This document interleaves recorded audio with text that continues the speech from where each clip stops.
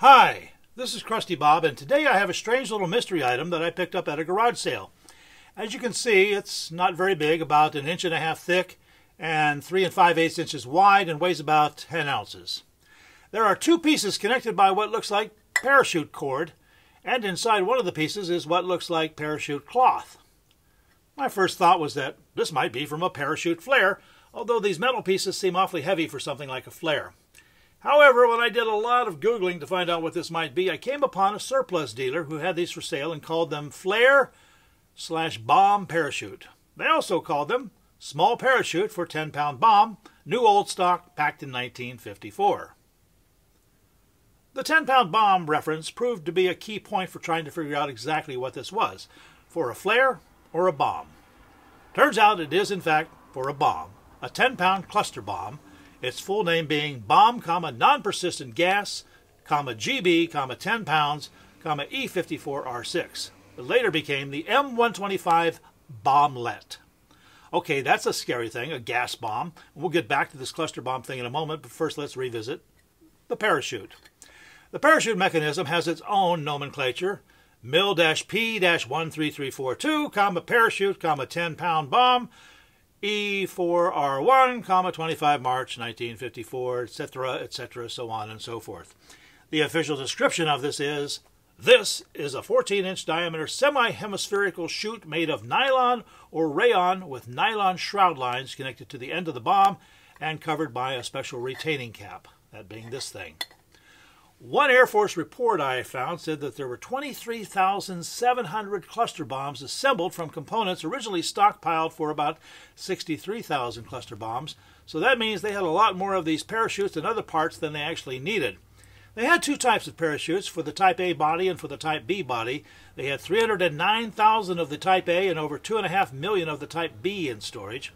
Besides the one I have here, the only other ones of these I found online were at Omaha's surplus website. Seems like they had at least a case of these. That means maybe many thousands are still sitting in a warehouse or got melted down. Government specifications say the M125 bomb is 3 5/8 inches in diameter and 12 inches long, vacuum filled through a rubber diaphragm at the rear, which is sealed with solder, and equipped with a parachute that is secured and packed under a cover at the tail of the bomb. Here's a government drawing of this bomblet, as they call it, and you can see where the parachute unit attaches to it. The bomblet weighs about 8.5 pounds and includes 2.6 pounds of poison GB gas, also known as sarin, which was developed by the Nazis in World War II.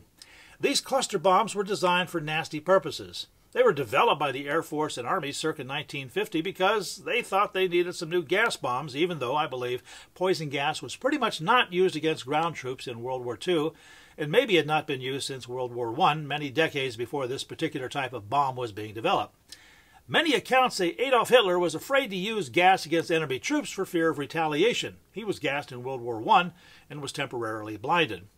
But the real reason the Nazis did not use it in ground combat may have to do with horses.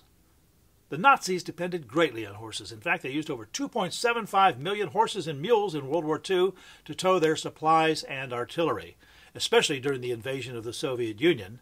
Apparently, the problem was nobody had invented a satisfactory gas mask for the horses. If a retaliatory gas attack killed the horses, the German army may have been stranded and literally stuck in the Soviet mud. 76 of these little M125 bombs were loaded into a bigger bomb for a 1,000-pound capacity. This was the E101R3 M34 cluster bomb. Wikipedia says the M34 cluster bomb was the first mass-produced United States Army weapon meant to deliver GB, the military designation for sarin. By 1973, they started destroying these deadly bombs. I don't know if they destroyed them because they realized how inhumane gas warfare is, or if they were just concerned because the bombs were a couple of decades old and might start rusting and corroding and leaking. Now here's a description of the process used to disassemble and neutralize the small gas bombs. I'll leave this up on the screen for a few seconds, so if you want you can hit the YouTube pause button and read a little bit about the process. Otherwise, we'll get back to the parachute. By the way, these parachute parts are perfectly safe and were never anywhere near gas or anything else hazardous.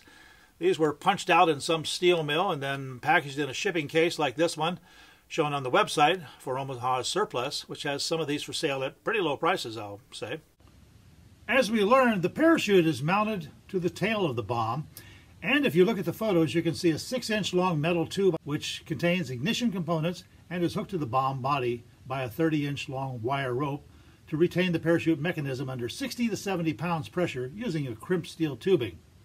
When the bomb is released from the cluster, a spring-driven mild steel arming bar releases a lock pin, which allows a spring-driven pin to fire the M26 primer. This in turn burns through the first fire mixture, the delay mixture, and black powder, exploding ignition powder, and breaking the end of the body, thereby releasing the wire and the cover over the parachute. I have not pulled this parachute out of the cover, so I guess it's time to see what happens when I do.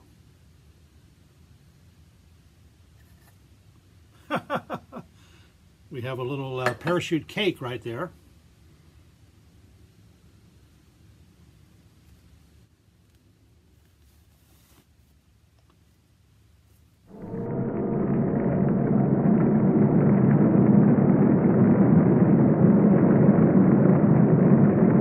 Krusty Bob, over and out.